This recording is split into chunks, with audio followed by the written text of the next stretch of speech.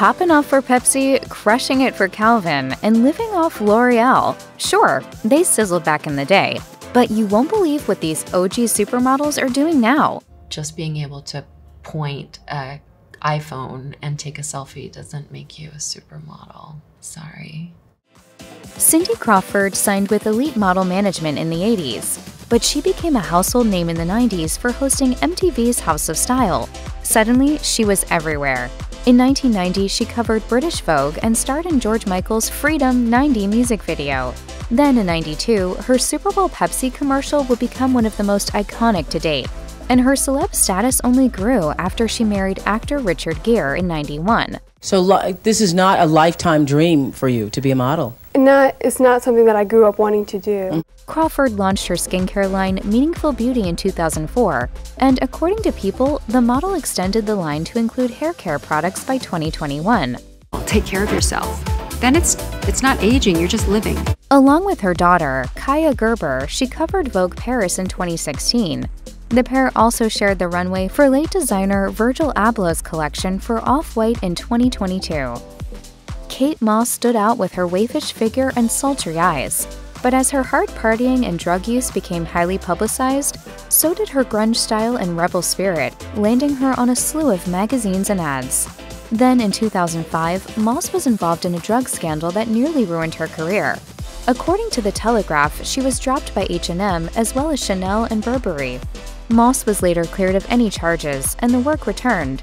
The model's controversial personal life involved dating bad boys like Johnny Depp and Pete Doherty. And the now infamous quote, "Nothing tastes as good as skinny feels," was also attributed to her, sparking outrage. Still, her reputation made her a legend in the industry. You are like perfume.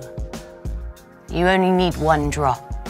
Moss has since taken on the role of designer, working with Topshop and Longchamp. She also founded the London-based Kate Moss Agency in 2016. Of course, she continues to model, and in 2022, she shot for the Marc Jacobs Resort collection. Christy Turlington's career saw her become the face of Calvin Klein Eternity in the late 80s, which she later returned to in 2014 with her husband Ed Burns. She also starred in music videos for Duran Duran and George Michael, and she walked countless runways for Valentino, Dolce & Gabbana, and Chanel, and covered Vogue a whopping 74 times. Turlington later switched things up, focusing on advocating for global maternal health. After debuting her documentary No Woman No Cry, she launched her nonprofit organization Every Mother Counts in 2010. Over a decade later, she published the book Arrival Stories, featuring birthing experiences from women in entertainment. Sharing her own difficult journey after welcoming her daughter Grace, Turlington shared with Good Morning America, "My experience really opened my eyes, and my first thought was like, how do we make it better for the next mother?" She reunited with her model pals Cindy Crawford and Helena Christensen in December 2022. With Crawford posting to Instagram, "Nothing gets me in the holiday spirit more than catching up with family and friends." Linda Evangelista's career skyrocketed when fashion photographer Peter Lindbergh suggested she chop off her hair.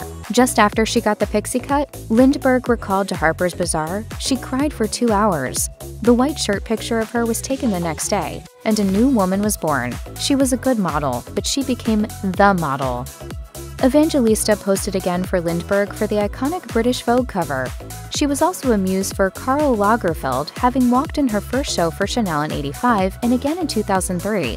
According to People, Evangelista stepped away from the spotlight after suffering injuries from several body fat freezing sessions in 2015. She filed a lawsuit for $50 million in damages, with CNN reporting that the suit was settled in June 2022. Evangelista triumphantly returned to the runway after 15 years to close the Fendi show in September 2022, and she also posed for British Vogue that same month. Helena Christensen ruled the runway, having been one of the first ever Victoria's Secret Angels. She was known for her campaigns with CoverGirl and Prada, and she famously starred in Chris Isaak's music video for Wicked Games. He falls in love with me, and it's very sad. But that's the way it is sometimes, you know?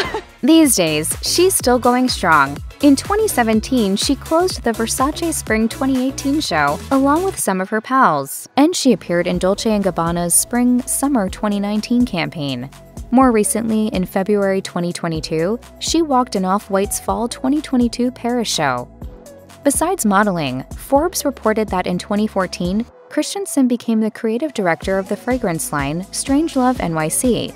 She's also a professional photographer, having shot Gigi Hadid for Vogue and The Weeknd for Notion magazine. Since 2019, the model has also been an ambassador for Goodwill. Claudia Schiffer was just about everywhere in the 90s. She became the face of Guess Jeans in 1989, which she celebrated for the brand's 30th anniversary in 2012, and the first model to cover People, Rolling Stone, and Vanity Fair. She's walked countless runways, appeared in ad campaigns, and has been a L'Oreal ambassador since 1997. When asked about the moment she knew she was one of the biggest models of the 90s, she told another magazine, "When the other girls and I were on the cover of every magazine and in every campaign." I definitely didn't want to become famous either. That was not one of my goals or dreams ever. I suddenly had people coming up on the street to me asking for my autograph, which was a very, very strange feeling. At one time, Schiffer held the Guinness World Record for most magazine covers with more than 1,000 to her name, according to Forbes. Her runway appearance for Yves Saint Laurent in 2002 was supposed to be her last, but she returned in 2017 for Versace. Schiffer collaborated with Frame for a 90s-inspired clothing line in 2022, and 2 years earlier, she covered Elle France, shot for Harper's Bazaar UK, and won GQ's Woman of the Year award.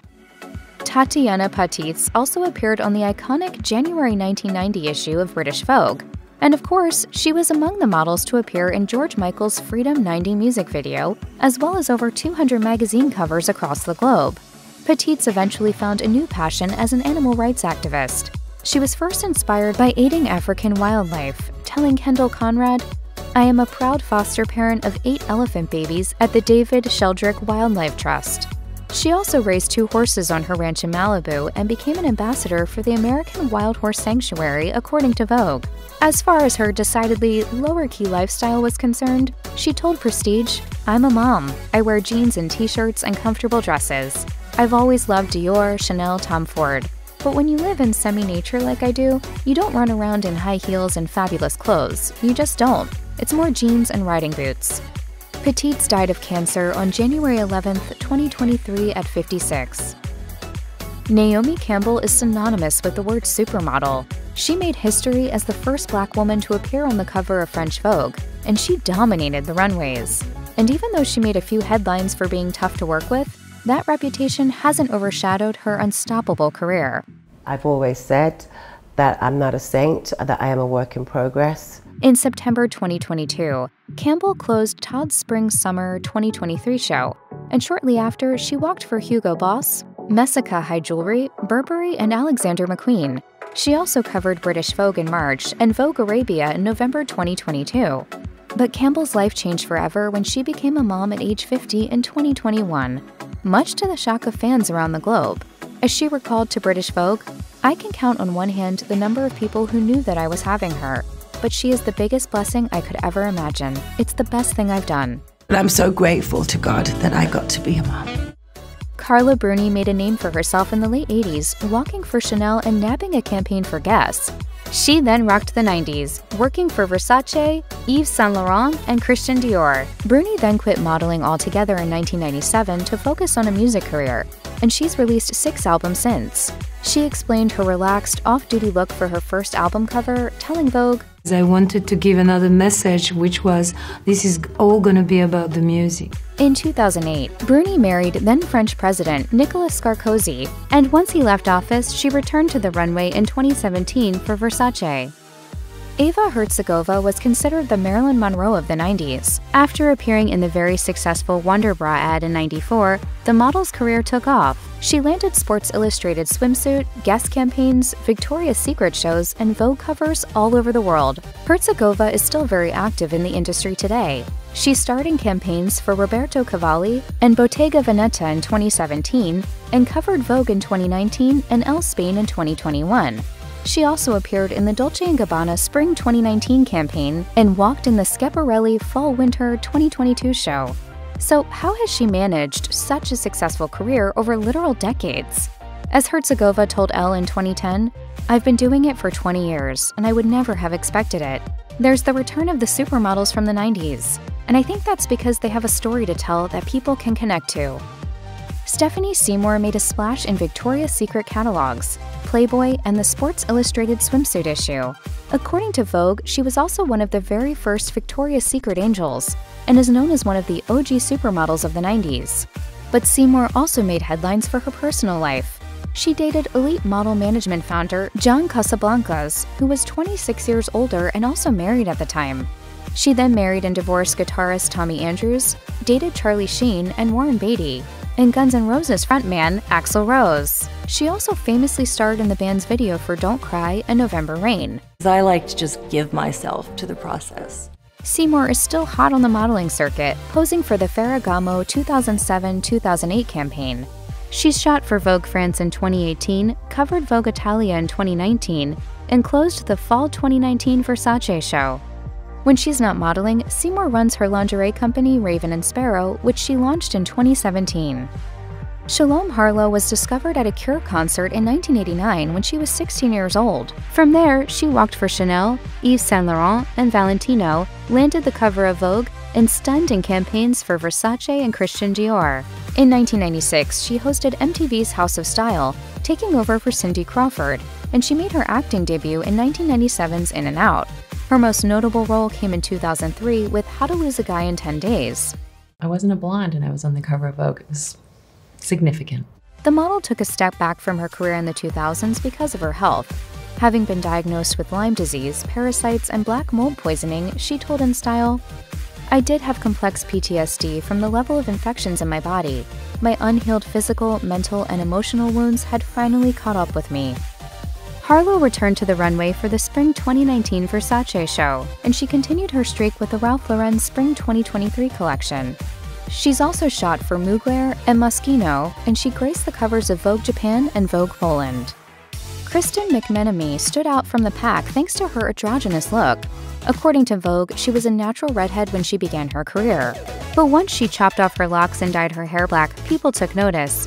In 1993, she became a muse for Karl Lagerfeld, splitting her time with Calvin Klein and Versace. Everyone would say, "Wow, Kristen is really cool. She doesn't care what she looks like." And I'm like, "Oh, jeez." Having gone gray hair chic, McMenamy has worked well into the 2000s.